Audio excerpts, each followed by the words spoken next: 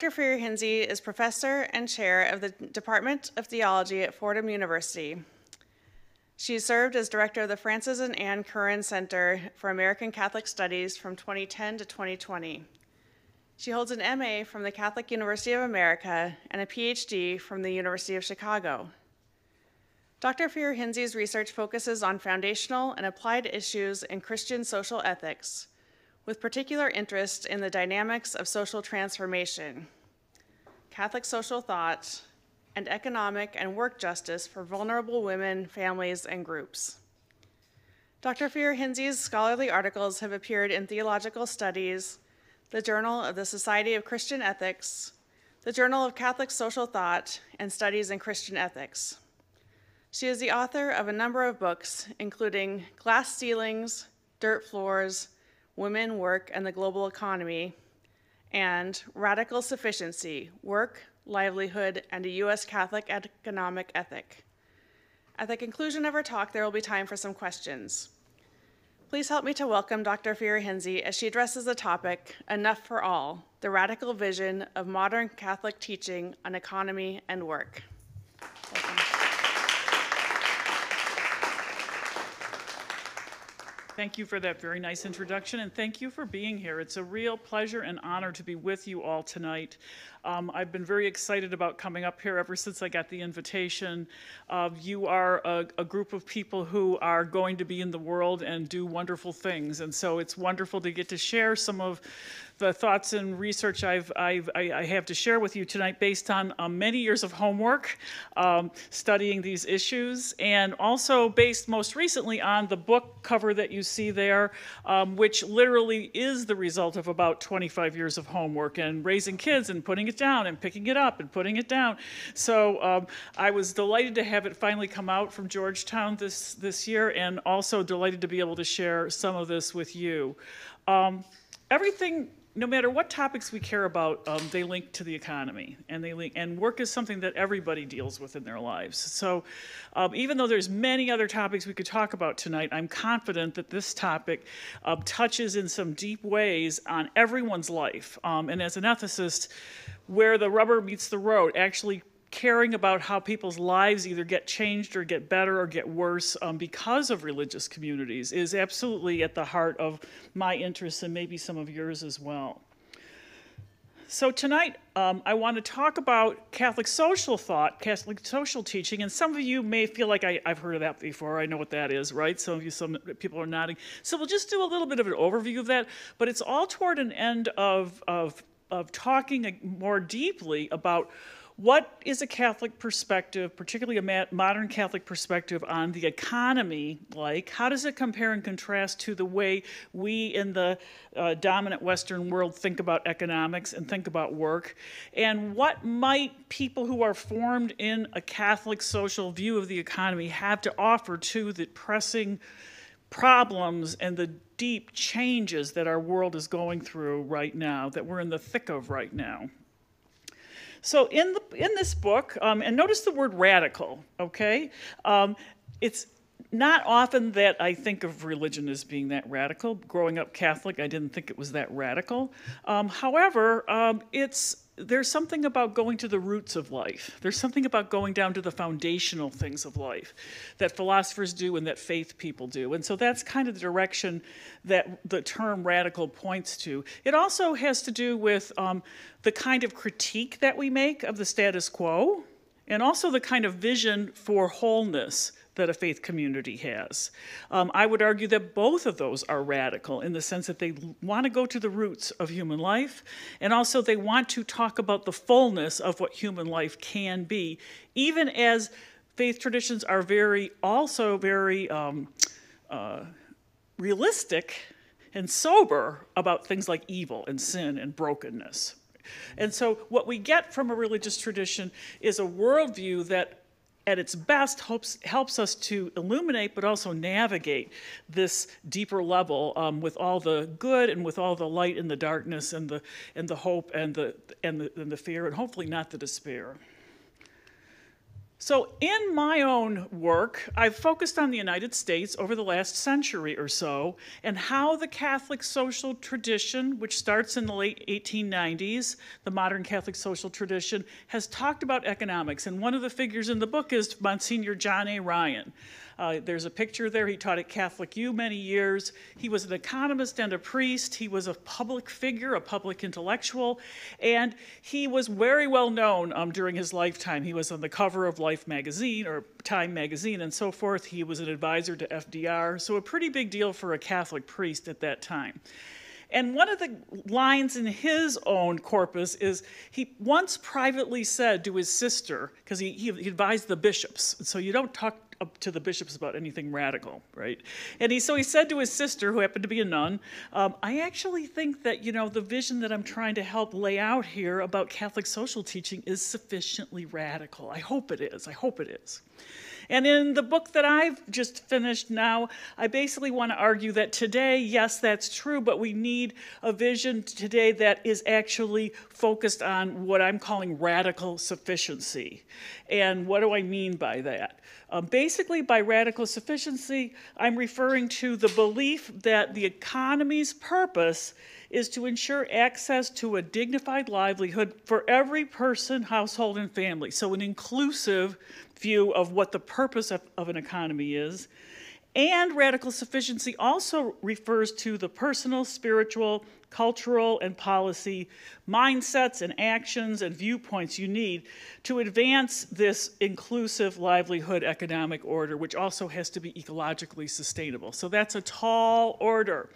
But I think this vision of enough for all. So from this point of view, then, there's a agenda that's grounded in U.S. Catholic, or I should say a U.S. Catholic version of Catholic social thought that focuses on a certain way of understanding work, livelihood, and economic life. Now, the background to this is something that many of you are familiar with, I'm sure, and that is the beginnings of Catholic social thought. I should say the beginnings of modern Catholic social teaching coming from the papacy. There's been Catholic social thought since the New Testament. This is a specific dimension of that in the modern period. Was the church in the 19th century looking around and saying, we have to be able to address what they called in those days the social question. And by that they meant the impacts of modern industrializing economy on vulnerable working families. You know about 19th century Europe and the way children and women and men were mistreated.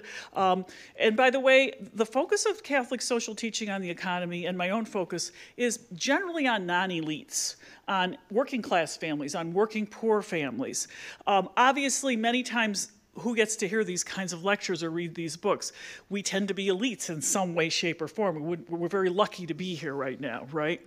But the focus of the tradition is on the more vulnerable folks and the everyday folks, the ordinary folks. And this was true from the late 19th century. The workers was the focus. Whoops. This goes back to going the right way. All right, there we go. And so what we find in 1891 forward, starting with Pope Leo, who's waving at you down there in the lower left, is that popes begin to speak out in systematically thoughtful ways about social, political, economic issues. But the nub of it is really economic. It was the economic plight of these people that really was the spark for modern Catholic social teaching.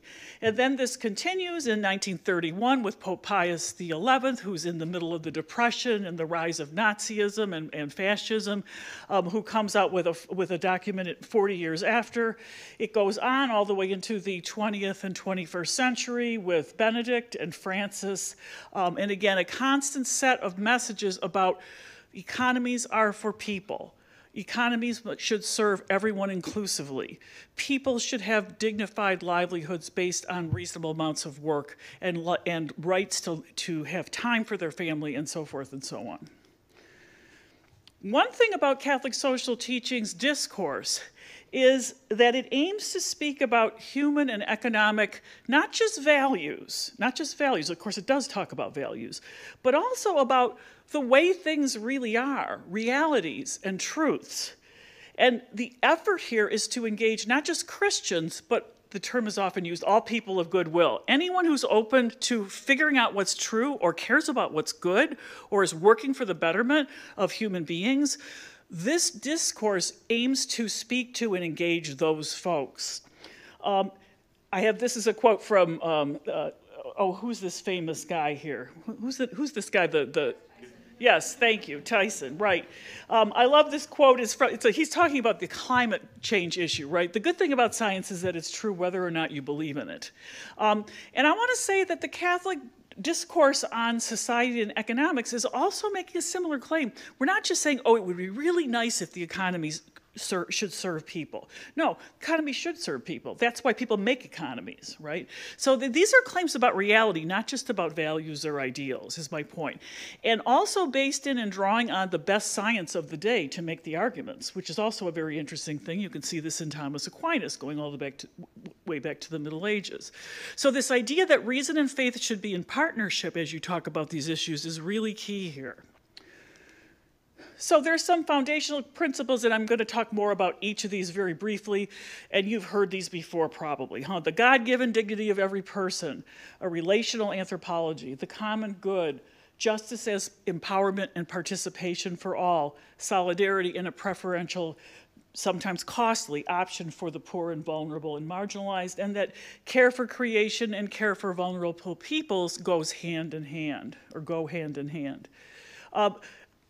I have the problem of someone who wrote a really long book and it's like, oh, I want to tell you everything that I wrote about, but I can't. So I'm just going to swing by these things and say, I know you've heard about some of these before.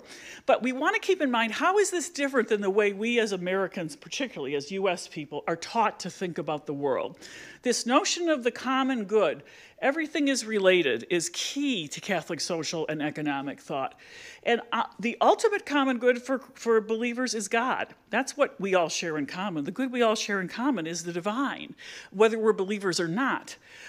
There are communal goods, cultures and traditions, and then personal goods, which are individual things that are just mine, but that's always in the context of a larger understanding of sort of a nested or an interrelated view of society and community. So I'm never just an isolated person. I'm always a very dignified individual, but always in the midst of these relationships. Government has a role to make sure that this common good is served, but also to ensure the rights of individuals are taken care of in this way of thinking about things.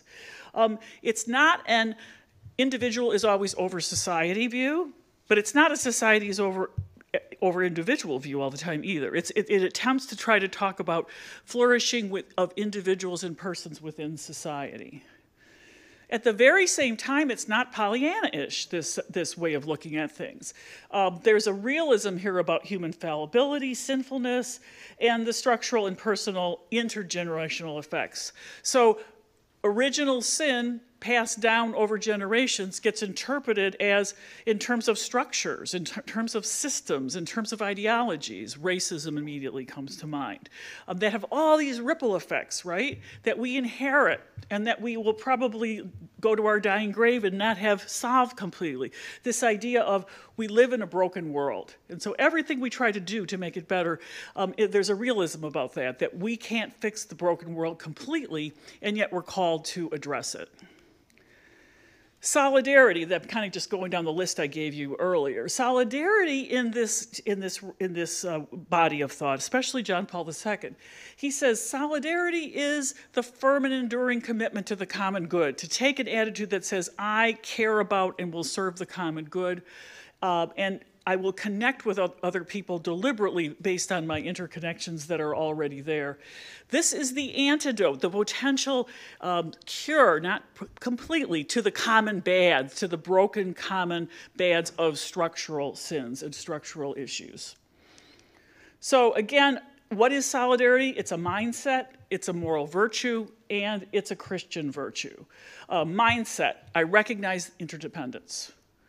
Moral virtue, I respond to that interdependence. I say, okay, I'm going to act as if I really am connected to other people.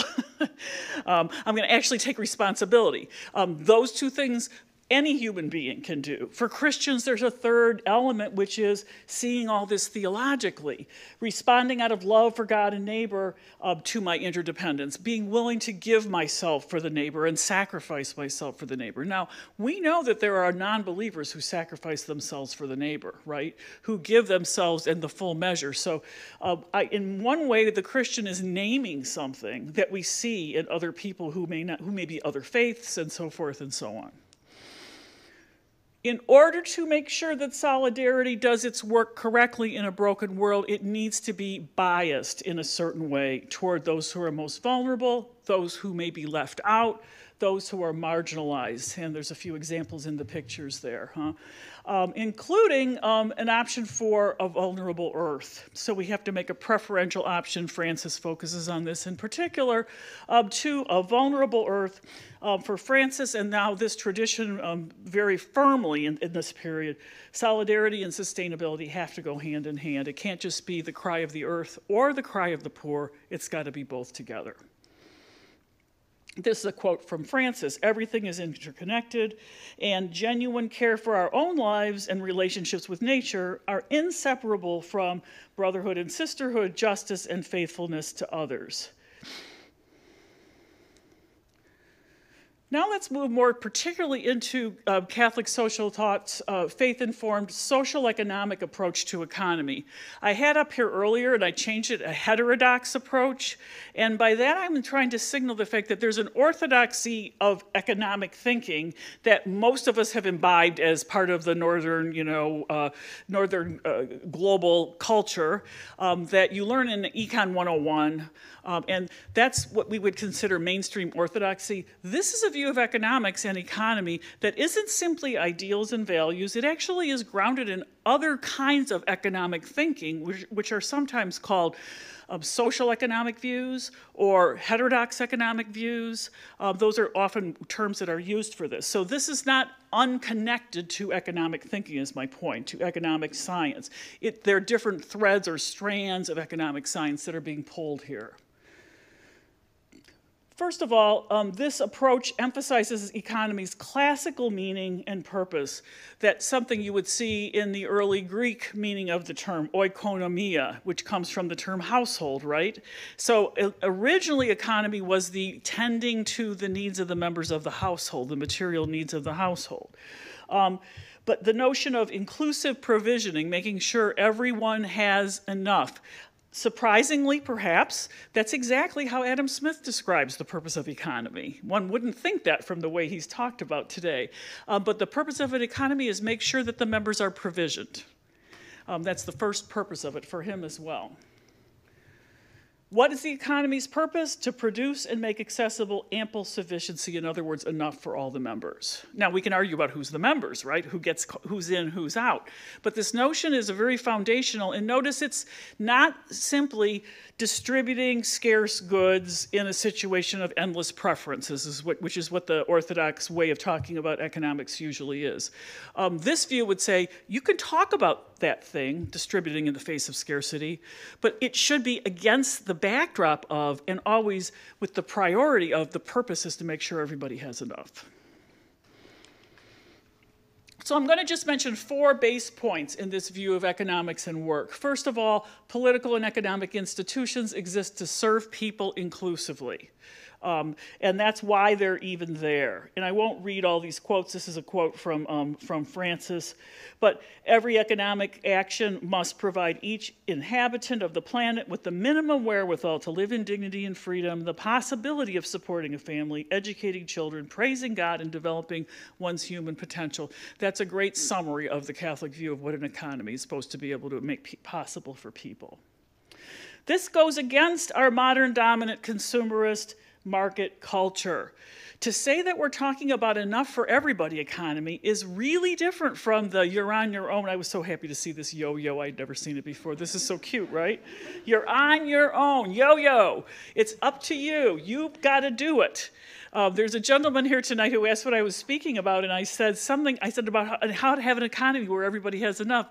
And he said, laughingly, he says, oh, give me $5 million. That was his joking response. But that is how we respond. I would have enough if I personally had $5 million, right? Because I'm on my own. I can't expect anyone else to help me in this economy. The other thing about a consumerist culture is we don't know where enough starts.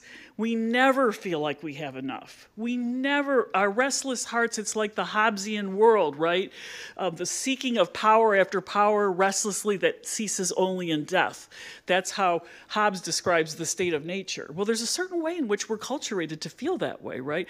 What's the next thing? What's the next thing? What's the new thing? Do I have enough? No, I don't. What if?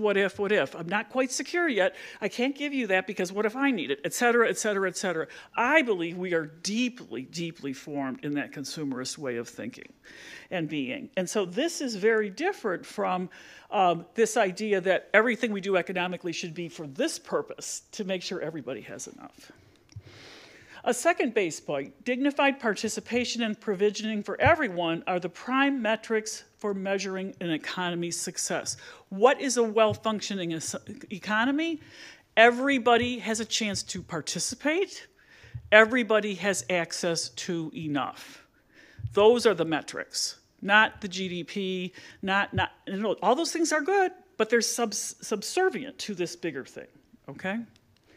Third base point, in a properly functioning economy, all members have access to dignified work that yields, at minimum, living wages. It's interesting how that term has burst back onto the scene in the last 20 years in this country, and even more recently, and a decent livelihood. And by 4S, I'm referring to some terminology that old John A. Ryan used to use that I still think is really evocative. He says that complete worker justice requires that for a reasonable amount of labor, people should have access to a decent livelihood that's marked by, he said, 3 things: sufficiency, enough money to support yourself and your family; security through benefits and insurance and policy against the vulnerabilities of illness, old age, calamity, and so forth; and status through agency, voice, and profit sharing in the workplace and in civic life and associational life. Today we would add sustainability: physical sustainability, social sustainability, and ecological sustainability. So a system that doesn't pay attention to the last S is not going to get as far as it should with the first 3. What I find so interesting about these 3 things is they are also very psychological and even spiritual elements of our own experience of living, right? Feeling like I have enough. That to me is not something I feel here. I feel it here. I don't have enough. I might not have enough. That's a very visceral feeling. I'm probably very adaptive, right? That we have to be aware of that as human animals. What does it mean to be secure? Again, or insecure. And thirdly, what does it mean to have status, to have dignity, to have people see me as a worthwhile person? I suspect, at least my experience is that I think I go through those things every day. I'm always trying to negotiate those things every single day. So he's talking about it in an economic sense, but I think we can think of it more broadly than that as well. So this idea of dignified participation in work should yield a dignified livelihood. And the pictures I have here suggest that we aren't just talking about paid work, although that's obviously important, but through the work we do in the domestic home economy, around the household, in the neighborhood, as well as at the workplace, all together should create a livelihood, a good livelihood for all. This is another problem with modern economic orthodoxy. It only measures the workplace and the money part of work and livelihood, right? When we all know, and this has come out a lot during the pandemic, that there's a whole world of work going on behind the scenes of the person who walks out that door and goes into the workplace every day, right? And when they imploded on one another, when they all of a sudden were collapsed on one another in the homes, right, during COVID, all of a sudden people are saying, well, wait, there's this whole care economy. There's all this care work that's being being done. Nobody noticed it before. No, it's always been there. And those doing it have been quite aware of it. It's generally been assigned to women oftentimes, the unpaid care work of the home, at least primarily. Women have traditionally and even today been the CEOs of the care economy. And even the paid jobs that are care jobs are often overpopulated by women. And there's a whole conversation that we could have about that. But the key point here is this Catholic view sees work as a fundamental aspect of human dignity. That's very interesting. It's not the only aspect, but the idea that being able to do something constructive, whether it's wash the dishes at home or work in the office, etc., is part of feeling like I'm a full human person, even if I'm very limited in what I can do. The fourth base point. How do we live into this way of looking at the economy, rather than just an abstract set of ideas? It requires, I argue, and I'm getting this from this literature, practices of solidarity and practices of sufficiency. In other words, cultivating an attitude and a practice that acknowledges your connections with others and tries to work for the common good. And then secondly, cultivating an attitude and practices that orient you toward enough. That, to me, again, very challenging for me as an American, as an American economic, product. These two practices are keys to building just, sustainable political economies. And again, Francis talks about this at great length, but you could see it throughout the tradition. So in sum, I'm really suggesting that we have two very, very well-formed economic paradigms that are in tension here. And as Catholics in the United States or in the West, we kind of stand in that tension. The dominant orthodoxy focuses on abstract, atomized homo economicus. Again, those of you who've taken Econ 101 recognize this, right? The individual self-maximizer. That's what you assume when you're doing your basic economic equations. The CST view, the social economic view, focuses on embodied, interrelated homo solidaritas. We're already connected. We already are interrelated. Private preferences on the one side, the common good on the other side. Notice the common good does not eliminate private preference, but it places it in a larger context. Individual freedom and effort versus solidarity and option for the poor. Again, one does not subsume the other, but which one takes priority? Markets operate autonomously versus markets embedded in a complex legal social ecology. So someone like Polanyi, if you're familiar with Karl Polanyi, this idea of the embeddedness of the economy in the society is a very Catholic view as well. Minimal government regulations will let markets succeed from the Orthodox view.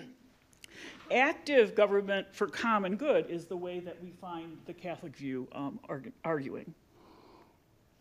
Now, when I say the Catholic view, I want to keep reminding you, it isn't just Catholics who think this. Of course, there's a lot of Catholics who don't think this, right? But this isn't just a Catholic view. Excuse me.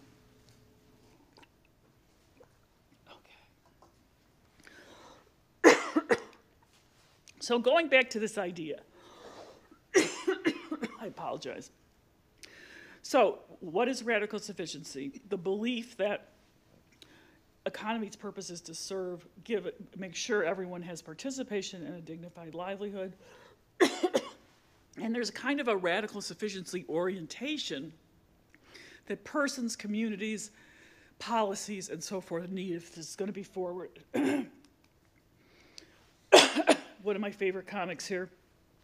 For those of us formed by market consumerist orthodoxy, moving in this direction is going to require change, potentially costly change. I love this, who wants change? Yes, we want change. Who wants to change? Oh, well, no, not really. Climate, address the climate crisis now. Well, what is that supposed to mean? Do I have to give up my air conditioner? Oh, no, I don't think so, right? So it's not easy. We can laugh, but we know it's true in ourselves, right? We don't want to really change. Why? Because we're insecure, we're worried about insufficiency, and we don't want to lose our status, going back to those 3 S's, right? We know we have a certain amount of it right now, and we're afraid if we change, we might lose it, right? Those who are poor and marginalized have less to lose, and so are often more insightful and open in practicing of these very virtues that we need to, as more elite people, take on.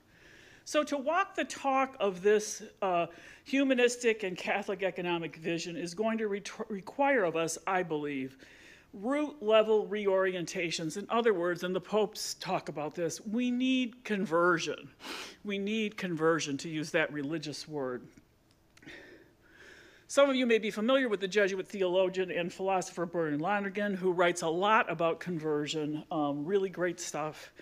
He says that conversion is a shift of one's fundamental orientation, an about-face from self-enclosure to self-transcendence, from centering on the self, what am I going to lose, what about me, blah, blah, blah, to opening up to self-transcendence, connection with others, what might it mean to live in community, etc. He's, again, reflecting on something you find in Scripture. What's the thing that Jesus said when he came into every town? He didn't say, I'm about to name the Pope and it's Peter. No, he didn't say that. He didn't say, follow all the commandments or you're in trouble. But what did he say? He said, repent. In other words, change your life. We translate it repent, but it's really turn your life around. Shuv is the Hebrew word. Turn your life around because God's way of doing things is at hand. So this idea of turning ourselves around with the grace and help of God and other people. I'm using Lonergan's thinking here. He says conversion alters the horizons of your knowing and caring. So you can have intellectual conversion when you go over the edge of what you knew before and all of a sudden you see a whole new level, like arithmetic to calculus, and you go, oh, wow, I'm at a whole new level here. I don't give up on arithmetic, but now I see something different. So you can have a leap forward or something that opens your horizons intellectually, morally. I never really thought of the homeless before, and now I see them, and now I can't go back. Okay, a moral, and then affective or religious. And it's interesting that this is something that Lonergan and other theologians suggest. It's like an opening or unclenching of your mind, your heart, your spirit, that some theologians compare to falling and being in love. So the idea for Lonergan of faith is falling in love with the divine and then dwelling in love with the divine. And so it's such a fascinating image, right? Because do you do that on purpose? Can you make that happen? Falling in love is a really mysterious thing, right? But that's going over the edge into something new, a new way of being, right? And that can happen intellectually, morally, and spiritually and religiously. So this is a way of looking at the world, and I actually think this is at the heart of what a good liberal arts education should be doing for all of us, which is to convert us to truth or to a love for reality and not to settle for less. The drive to discover and honor what is true, that's intellectual conversion. All of you know it, all of you are engaged in that as students and faculty. Moral conversion, conversion to value, drive to discover and follow what is really good, not just what is convenient, not just what my interest is, but what's really the right or good thing to do here. And then conversion, affective or religious, to conversion to love what's truly good. And for believers, it's also conversion to the divine. This is a multifaceted and continually ongoing process, so it's not like you do it once, it's like what you do with your whole life. And I would argue that the benefit of a deeper education, a higher education, at its best, it teaches you the habits of conversion, understood like this, so that you're always going to be learning and getting larger in your horizon as you go through life. If we need solidarity and sufficiency as practices in order to get to a radical sufficiency economy. And by the way, we're speaking in the backdrop of Glasgow right now, right? The climate problem, the climate issue. We're speaking in the backdrop of Black Lives Matter right now. And the incredible, I would say, conversions that people have had, not everybody, but there have been conversions in our society about some of these things. We badly need more of a conversion on the ecological front, right? So we're in a moment right now where a lot of this is pressing on people and communities. But most deeply, I believe, and I think this tradition argues as well, that this is a path of spiritual conversion. So becoming a person of solidarity and sufficiency isn't just something I grit my teeth and do. It's not just a moral decision or intellectual decision, but it's a path of changing my heart, my spiritual orientation. And so I was delighted to see that we have a certain fantastic imagery of Psalm 23 up here on the wall, which I've never seen before. It's very cool, very abstract. But this idea that where do I find my security, my sufficiency, and my status? Do I find it in money? Do I find it in being careful? Do I find it in putting, my IRA and so forth? Or for a believer, can I let go of that and unclench myself and be open to other ways of approaching that? So this idea of unclenching, opening up to a different kind of sufficiency, security, and status. Now, I could have a little quiz here and see who went to Mass. If you went to Mass, you recognize these two fantastic biblical women that we heard about today in the Scripture. The widow of, it begins with a Z. What is it called? The widow of Zarephath, thank you. And that's Elijah saying to the widow of Zarephath, I need you to make me some food. And she's saying, see these sticks? I was about to make a fire because I'm out of food, and I'm going to make dinner for my kid and me, and then we're going to starve. And so of all the pictures, I love this picture because most of them are her serving Elijah and the kids there smiling. It's like, no, this is like the end of her food. And he's saying, trust God, don't worry, there'll be enough, right? But she had to make a decision. She had to make a decision. And she could easily and rightfully have said, no way, buddy. This is my last meal, and you're telling me to give up my last meal for my kid, for you? But she didn't. She unclenched. She had the grace to say, I'll do this. And of course, as the story goes, there's always enough. It doesn't go away, right? She maintains enough. Over here, we've got the widow's mite, right? She's giving her last bit, where all these fat cats are giving some of their stuff, right? And Jesus points her out and says she's the one who represents the kingdom of God. So we have in our spiritual tradition this call to unclench, to take a risk, etc. Does that mean we should, give up everything we have and go sit in the street? No, it's not as easy as that almost. It's more complicated than that. But how do we orient ourselves in the ways that these very, very courageous, poor women did and do every day? They take risks that are incredibly beyond anything that we feel like we can do on a daily basis. In a way, when we talk about a church of and for the poor poor have so much to teach that we, the more comfortable, need to learn. Okay, but how? All right, so this is all nice, but how are we really supposed to do this, right? How can we, in our personal, actual lives, do our parts to promote radical sufficiency?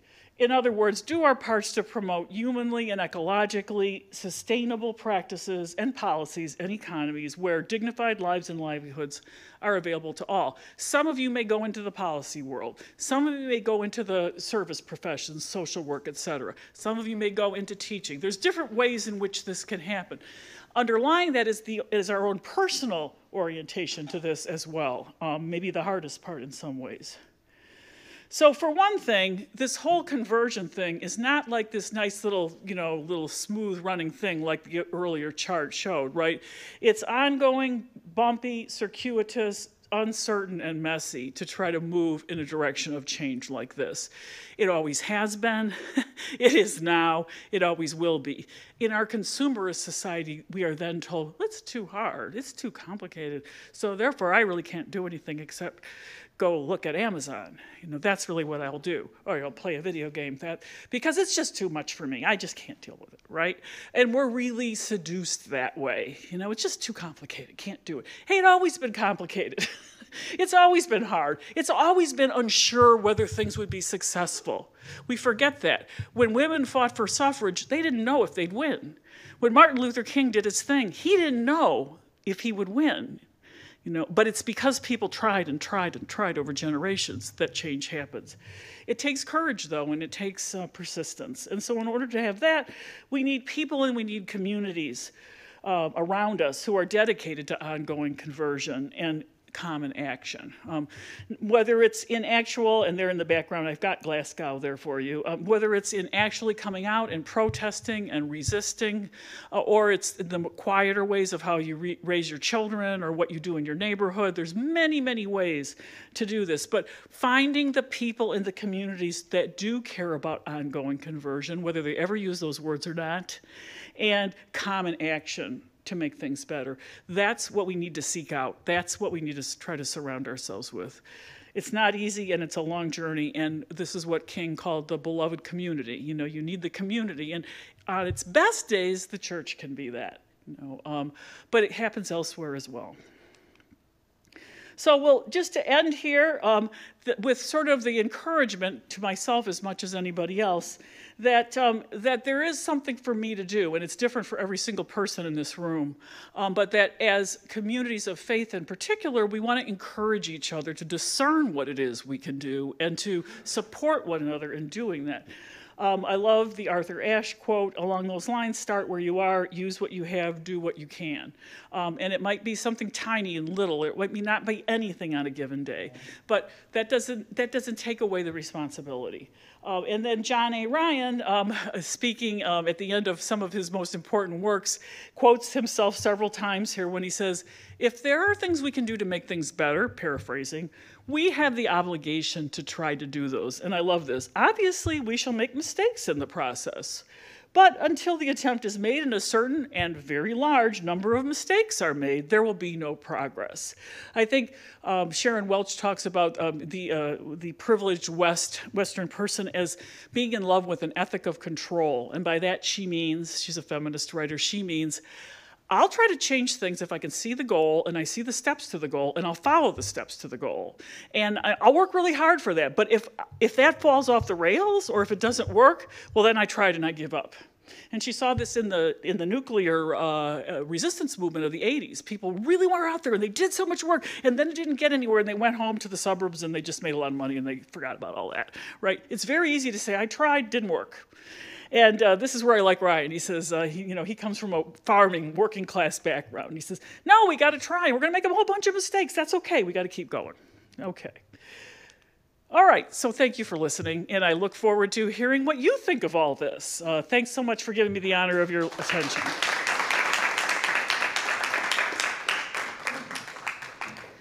Thank you so much.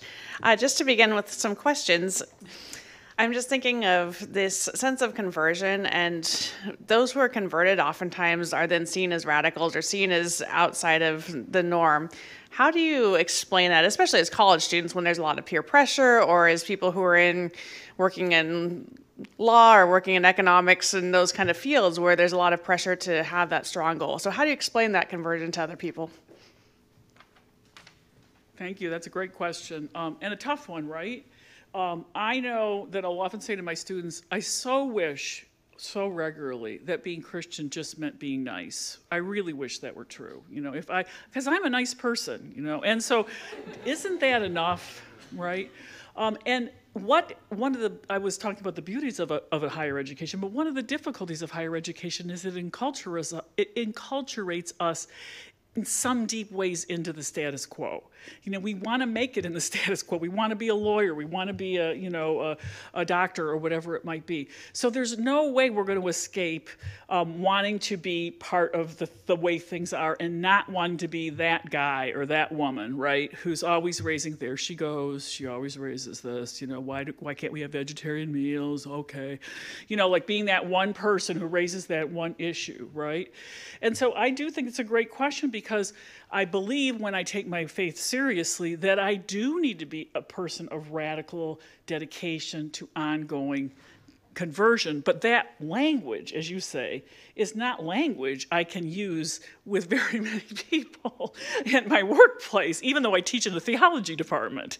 And so I think you're pointing your finger on, I don't know, people may have other ideas about this, but I think this is where having communities where you really can talk about this stuff, small communities or friendships or family members, I see some people nodding there, that's really key, right? Because you won't be understood by the status quo. You will be the weird guy, the weird woman, and so that's for all of us to discern. Like, if I get too off the beaten track, maybe I won't have a job anymore. Is that where I want to go? No. Do I want to keep my job? So then how do I navigate being true to this sort of thing, even though I can't speak it out loud or do it as wildly as I might want to do and so forth? I think that's an ongoing challenge. But I'm always very challenged by the poor women, that were imaged in the scriptures today. Like, those folks don't get to be, maintain just their comfort. They don't get to say, well, what will people think of me, They have to make some pretty radical, risky decisions on a day-to-day basis because their lives are so precarious. And so there's a courage there that I think we get sort of washed out of us, when we're trained to be in elite professions, even my own, So I think you put your finger on a really hard problem. Others may have insights about that. Or another question or a comment. Thank you. Thank you for taking a risk. Yeah, hello. I guess I don't really need the mic.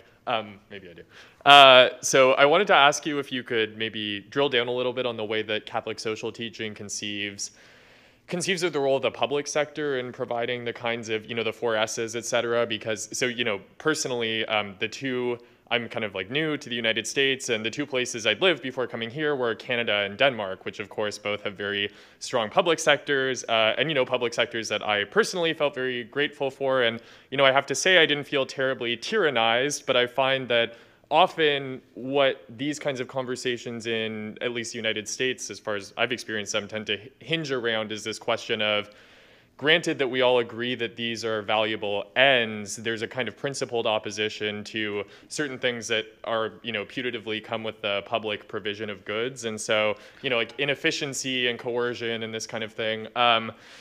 And so, especially in the context of the biblical narrative, I'm actually writing a paper right now on the sabbatical and jubilee years. And of course, in the Hebrew Bible, there's really a very strong kind of permission of, what I guess today might reasonably map onto like coercive kind of like, repossession of assets for the sake of the public good and so on and so forth. Yeah. Yeah, exactly. And so I was wondering, is there a kind of framework within Catholic social teaching, granted all of these kind of ends that we discuss, in which we can conceive of the proper place of public action and, what's too little, and is there such a thing as too much, and that kind of thing?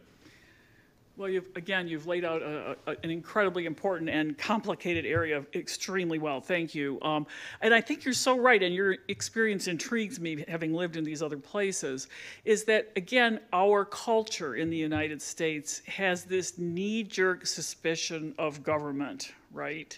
And I do think it's kind of the yo-yo thing. You're on your own. You're an individual. You should take care of yourself and your family and pull yourself up and so forth and so on.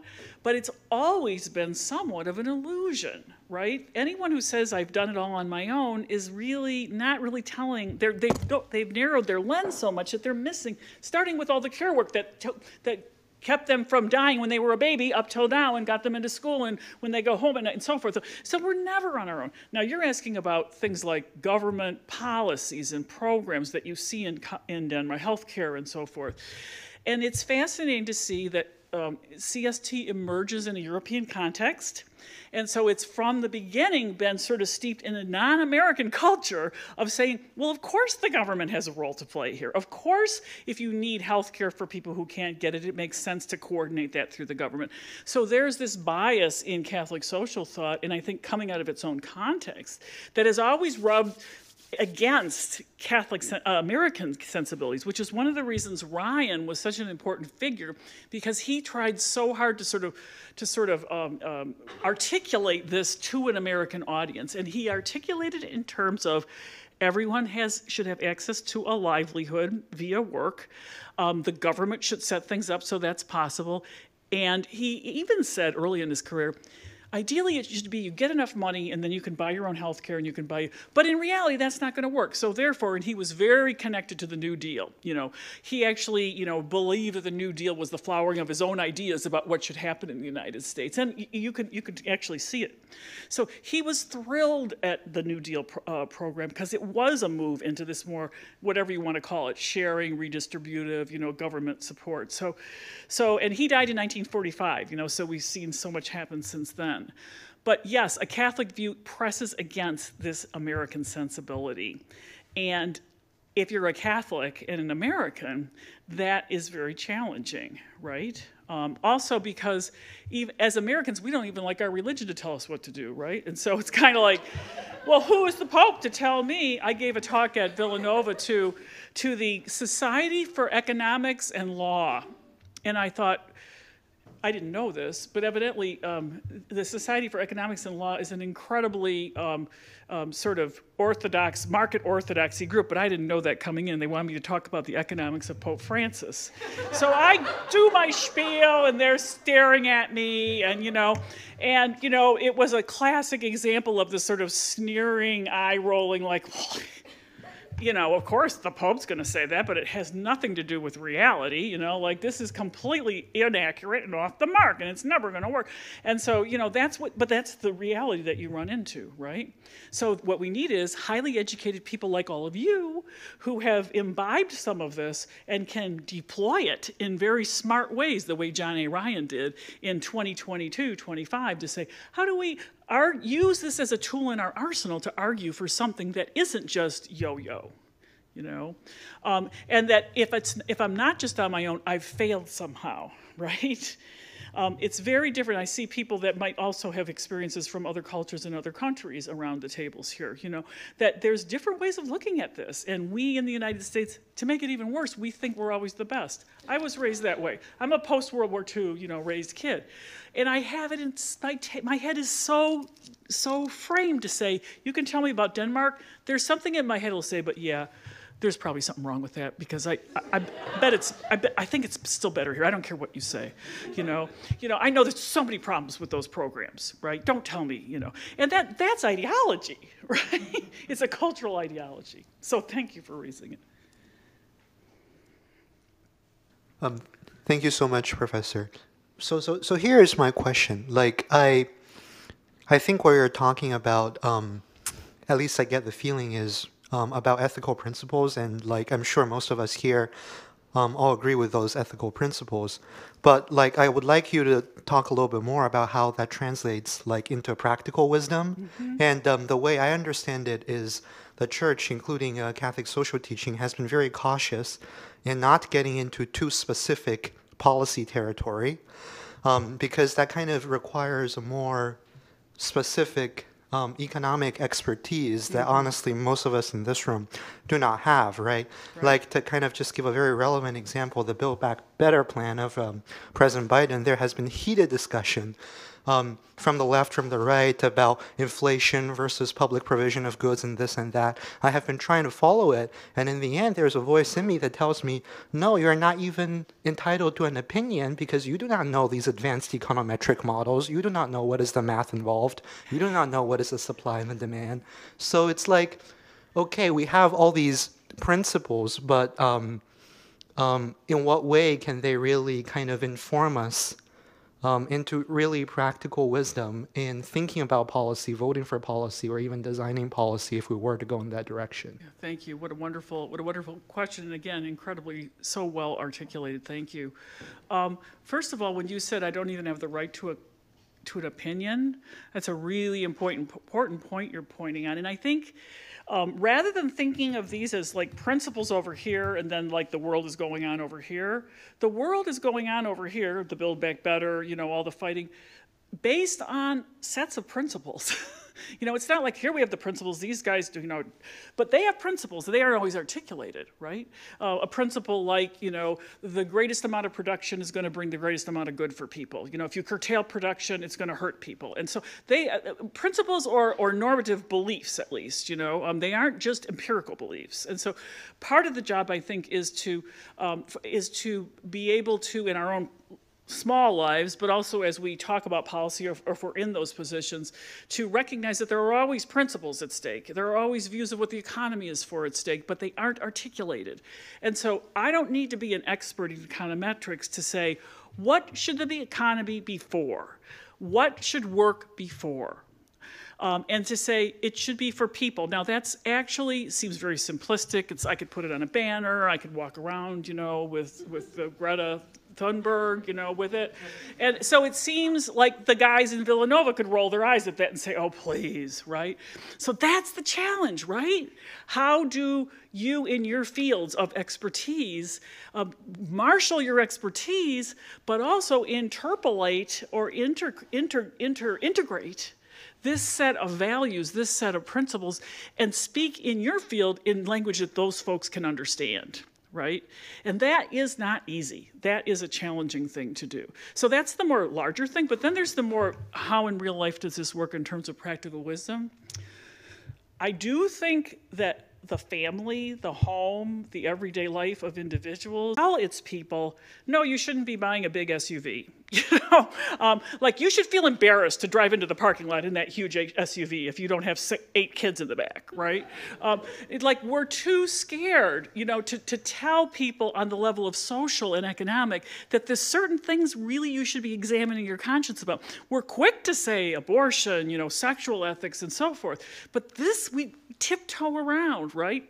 Is it because we need their money? You know, like what is it? You know, or they need our money, whatever. But there's such an unmined, untapped resource in our communities, in our parish communities, our small Christian communities, for bringing this into reality in your own life, or struggling with it at least. And then you add that, then that becomes more credibility for when you want to talk about that in the more public realm. But we need people who have the guts, you know, to try something different. And again, I know how shaped and scarred I am by the way I've been raised to not want to rock the boat, you know, to not want to do anything different, you know. So that's not a really helpful answer, but it's the beginnings of a conversation. Thank you, though. It's a huge problem, issue. 5 more minutes. I'll ask a question.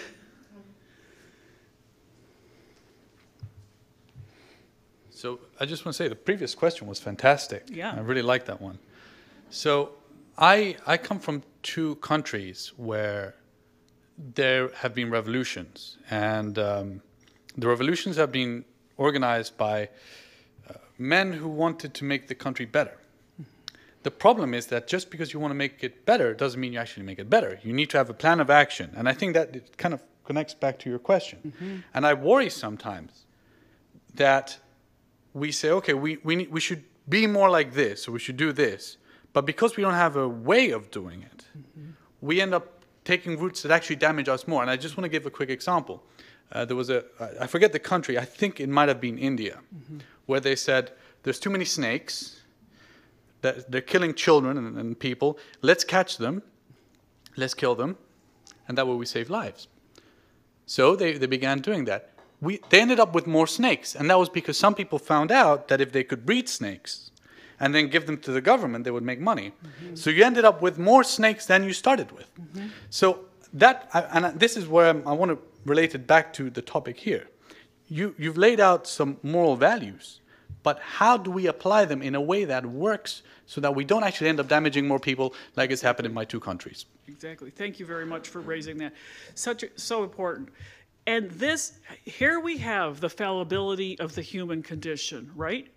I can have great ideals and great plans, and even a pretty good plan, right? But the plan can go awry. Like the snake thing, that was a plan, right? But the plan went awry. And this is what Lonergan will talk about, sort of the ongoing self-correcting nature of human consciousness, of human endeavor. In other words, and this goes back to Ryan saying, we're going to make a lot of mistakes. And then when we make the mistake, we should treat it like the scientific method. Okay, that's new data. We got to go back to the drawing board and try something different. Now, it's a rare person, it's a rare group who is in the position to exercise that, right? Like in the United States, if I was the snake guy, I got elected on the snake, platform, and everything went awry, you'd vote me out, right? And so, like, even having a community that can continue to work on this stuff over time is a challenge. So again, when I hear what you're saying, one answer to me that I jump to is, well, yeah, no matter what you do, it's going to fall apart, right? And I know you weren't saying that, but it's like that's one way you could go, right? Or what we really need are technocrats in a good sense, like people who know what they're doing, engineers who know how to get us from A to B. And this tradition is very big on the best of scientific and practical knowledge, saying we don't just need people with values, we need engineers, we need doctors, we need politicians who are smart and not stupid. We need all these people to give their absolute best to trying to figure out what to do, at the next stage of the snake crisis, right? And so, but it's an ongoing, messy, frustrating, go forward, step back, go forward, step back. But that's when it's important to remember that things really do change. Things really can really get better. And so I guess maybe I'm talking out of two sides of my mouth. On the one hand, you need the expertise of people who actually do know how to run a government, et cetera. And that's why so many utopic views have failed, right? Or become totalitarian, right? The last thing I want to say is you're pointing out human fallibility and human sinfulness as well. We're selfish. We do want to we do take care of number one, And so all this, I'm related to other people, that all sounds great. But how do we continue to work practically and smartly? I thought of, wise as a serpent and innocent as a dove in the scriptures, right? Like, how do we work smart to incentivize people? This is where behavioral economics is very interesting right now, about incentivizing people to do the right thing through various economic policies. Because we're very fallible and we're also selfish, and so how do you control for that as you set up your policies? You can't just go by ideals or values. You've got to be practical. Again, I have no answers. That's just the beginning of a response, but thank you. Looks like it's 7. We have one more minute. I think we should, go ahead. Okay, quick question then, hopefully. So thank you for talking about it, but in the back of my mind, it seems like it's a lot easier for a lot of us at least to say, yes, the SUV, or maybe I can spend less of my money on this, personal luxuries versus whatever.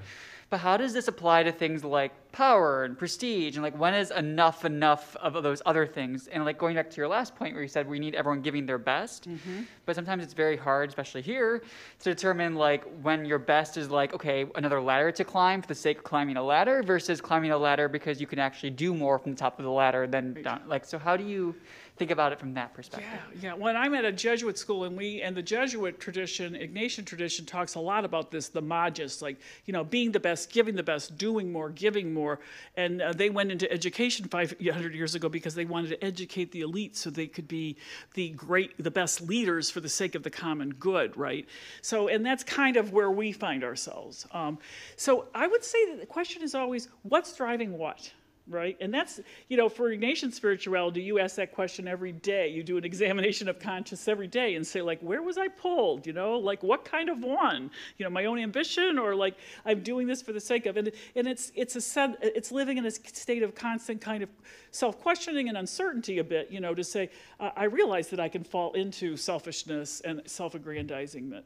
But do I not take this honor because it's too, it's being too flashy? But maybe this honor can allow me to do X, Y, and Z. So you're pointing at power, prestige, those sorts of things, ability to do stuff in the world. But because we're so fallible, we need communities to hold us in check. We need spiritual practices. We need examinations of consciousness, and so forth and so on, which is part of the rich tradition of religious traditions, the rich treasures that we can draw on. Too little known by too many people. But thank you so much.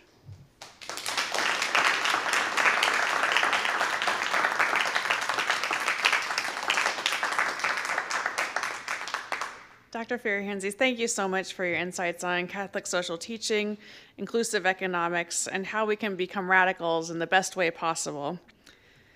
I also want to thank all of you for joining us tonight, and we hope to see you in person or via live stream for our final lecture of the semester on December 5th, where Dr. Adam Idle will provide his reflections for the Catholic Faculty Series, Life as a Scholar and Believer. Thanks, and have a good evening.